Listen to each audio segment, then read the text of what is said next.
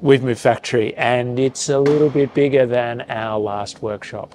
You can see that while we're still setting up, we've got space to work on multiple vehicles at the same time. New space coming soon.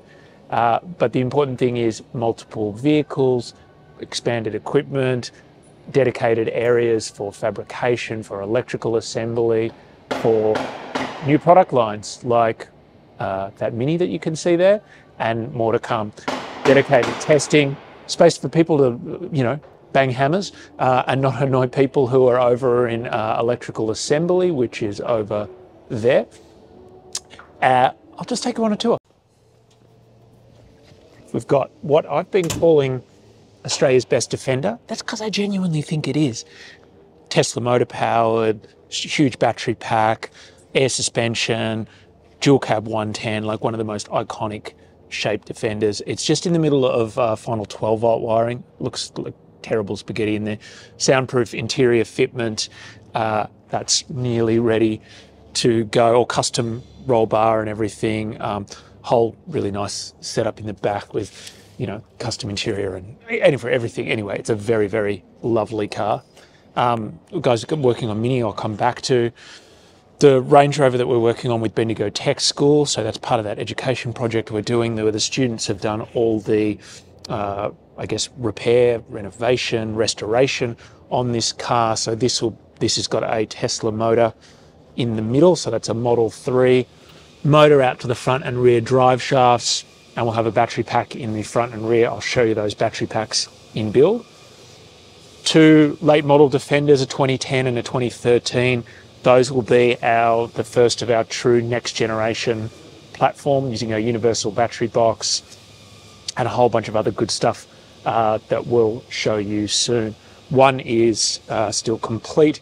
The other is development shell at the moment, so missing the gearbox, the motor, all of that stuff, and is about to have a test fit of all of the new high voltage components in this engine bay and through the transmission tunnel.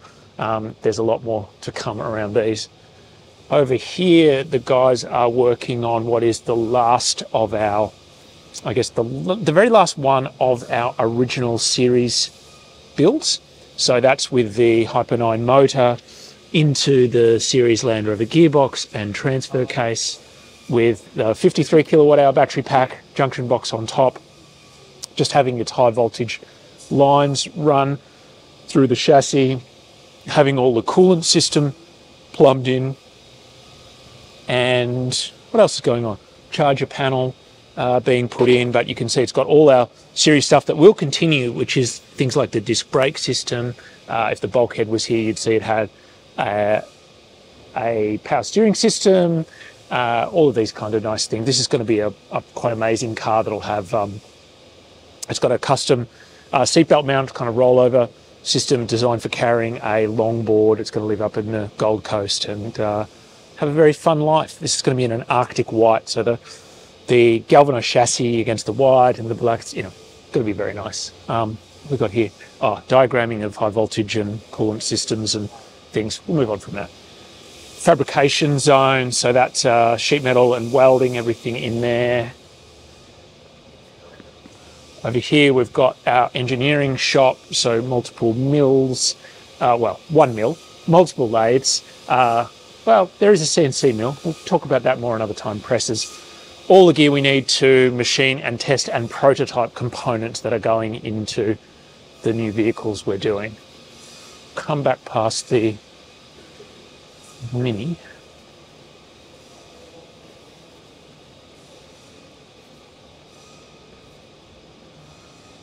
So in final install of the Mini, using our full Mini kit, so that's front and back, 70 kilowatt Zonic motor, single reduction gear with a 19 kilowatt hour battery pack that all fits in from an original subframe into the engine bay, and then also a rear battery pack where the charger and the DC-DC lives as well.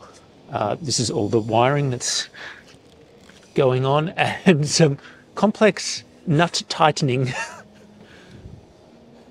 There's always some challenging, whether it's a Mini or a Land Rover, there's always some tricky nuts and bolts, even from factory. Not even if it was an EV conversion, there's always something odd. So that's the rear battery pack in, the charger in, sound deadening happening inside the car, because of course without that engine noise you hear a lot of other things. So that cuts down on the tyre noise, the wind noise, the road noise, and even the noise that the electric motor and gearbox are going to make. We're excited to keep growing and building better cars at a better quality, at a faster pace. Lots more to show you over the coming weeks.